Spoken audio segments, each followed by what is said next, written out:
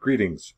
In this video I'm going to begin preparing a series of floor plans that have been drawn in AutoCAD for to begin building a multi-story Revit model.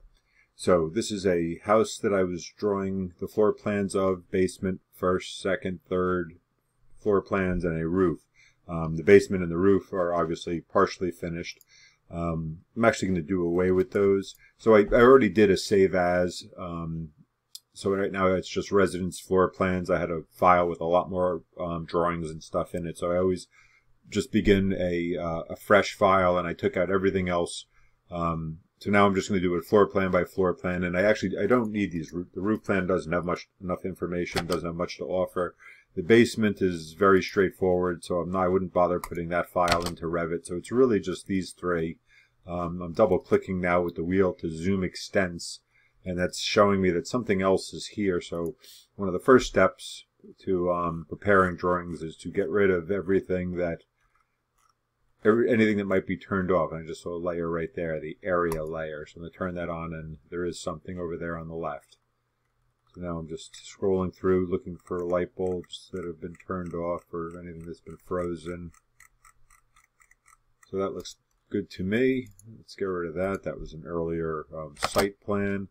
And now when I zoom extents, everything comes front and center. Okay, so now I am going to... so the one thing that needs to happen to put these into Revit is to move... we're going to do 3 different files, one for each floor plan, and we're going to have them stacked perfectly. To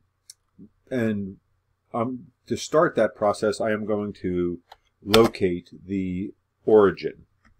So that was line, enter, and now I am putting in the 0, 0, 0 coordinate, and that is right there.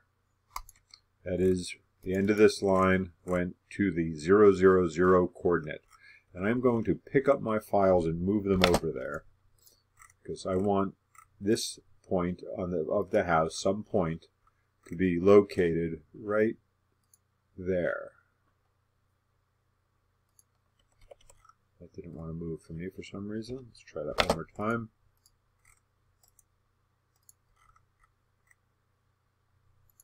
Okay, now let's zoom in and see if we actually hit the target, and that looks good. So this is my line. That is the 0, 0 mark, so I could erase. Okay, so now we've got them moved. I just want to check one more time. So L for line, 0, 0, 0, enter. And now we've redrawn the line, locating the first point on the 0, 0 origin. So the corner of my building is now at the origin of this file, the 0, 0, 0 location. And that's how we will locate it in Revit as well. So we do have to create different files for each of the 3 floor plans so that I could stack them separately in Revit. But first, before I do that, I'm going to clean them up. I'm going to turn off all the layers that I don't want. So I'm going to turn off the dimensions. I don't want that. I don't need any text, so floor identity. I put ceiling heights near the floor identity. Floor identity here, so let's turn those off. We do a lot of an electrical survey of this building. So that's mechanical, electrical, plumbing, electrical power, so we'll turn all that off. Don't need hatches. So this is the 0, 0 layer. That's where I typically draw, and I shouldn't leave my hatches on it, but I did. So I am going to go home. I'm going to isolate the 0, 0 layer. And then I could select all of those hatches. Let's see if it's going to allow me to move this to a wall pattern. Let's see if that worked at all. We'll unisolate, and it does. It looks like my walls all went to the layer that they should be on. So that's good. I am going to. I'm just going to turn it off actually.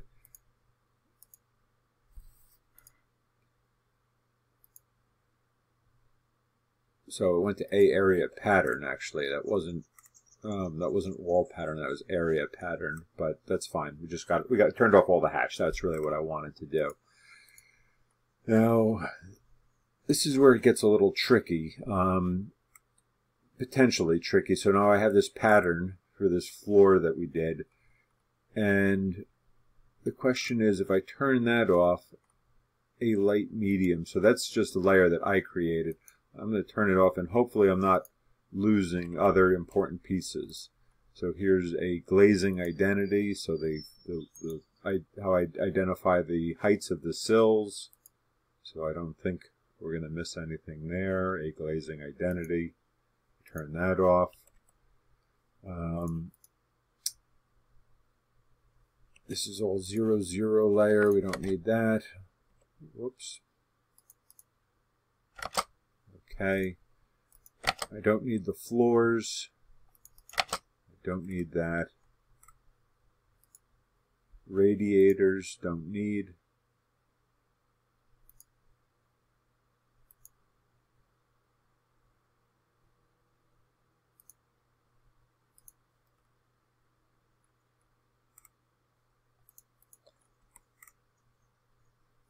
And I think everything else could stay. Yeah, so I'd call that pretty much ready for Revit in terms of eliminating excessive lines. So I'm going to go Control S to save it, and so that is our 3 floor plans. So now I'm going to do my save as. So we'll call this residence first floor. Save. I'm just going to go right through and do these all right now. Second floor. Save. And third floor. Save. Okay. So now I'm on the third floor. So line, enter, 0, 0, 0. That is my origin right there. Now I'm going to delete these two and move my third floor over. So that same exact location, vertical location.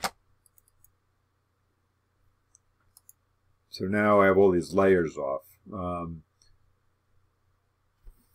So hopefully this will not cause a problem when it comes to rotating this, orbiting this in Revit.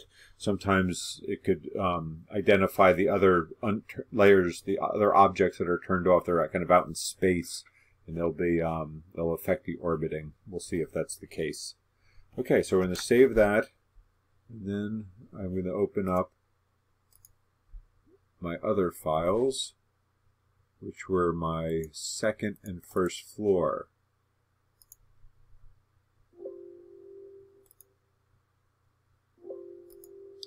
All right, so this is my second floor. So line 0, 0, 0. That's my location. Erase, erase.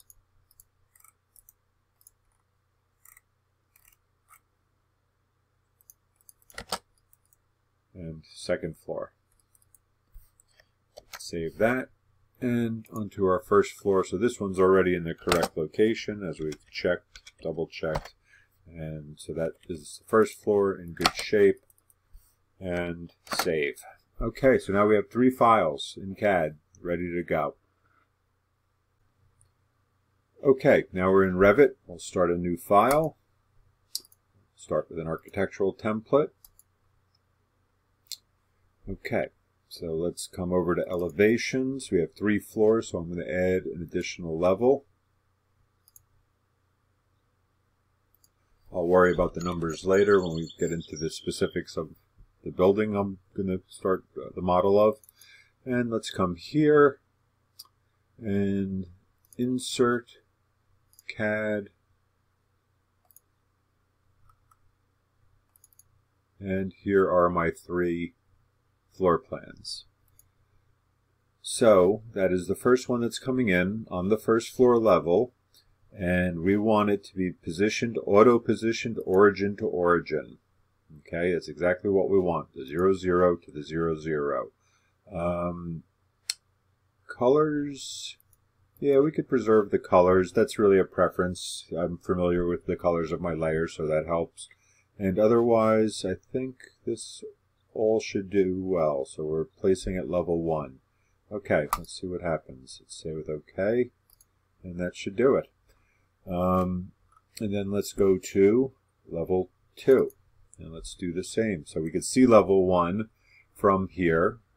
So let us go to the underlay here, and we can see that it is going down to level 1. So let's put apply on there, and we turn that off successfully.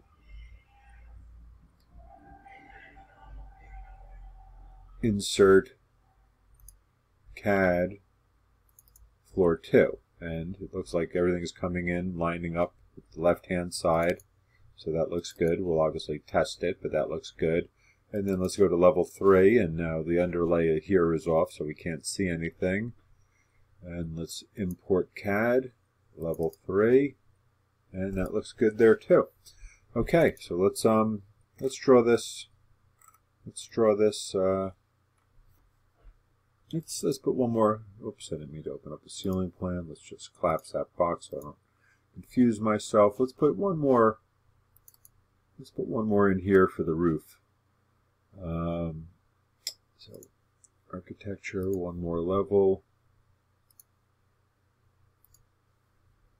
and back to the floor, wall, and an 8-inch generic wall. We use 6-inch generic walls, I think, for now. And we have our wall on the. We want to move the finish face exterior. Let's see how that works for us. That looks pretty good. And we are drawing, well, I'm just going to continue drawing now that I started. So this is going to take a little, some of these walls only go up the first story, some go to the second. So there's some configuring that's going to need to happen, but that's that does most of it. We didn't get this one, didn't land where we wanted it, so let's just take that right out to the outside, and that all looks pretty good. So then we could select those walls, and they are starting at level 1, and let's take them all the way up to the roof. Apply, and let's get a default 3D view. I don't know why they don't give that to you as a standard. So we could see all of these guys. I think I'm just going to hide these in view. Actually, I'm just going to unpin and hide in view the whole category. I don't know why that didn't hide as well. The others, but they wouldn't consider that to be a category. JPEGs, that is. Okay, so that looks good, and now let's just take a look. So here's our second floor, and it is properly on top of the first floor. Well, it's actually the same wall, so it's going to appear. We're not going to see any steps or jogs in it, but they all are coming in on the CAD plan right where we want them. So that looks good. Okay, so that is how we get the CAD files in, and then we could start, when we return, we'll get the elevations to be exactly where we need them. Okay, but right now we have the CAD files in. We can move our elevation cameras a little bit. Line those up a little closer.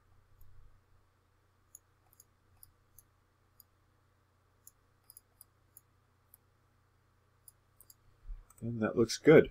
So then we will return and get to work on elevations.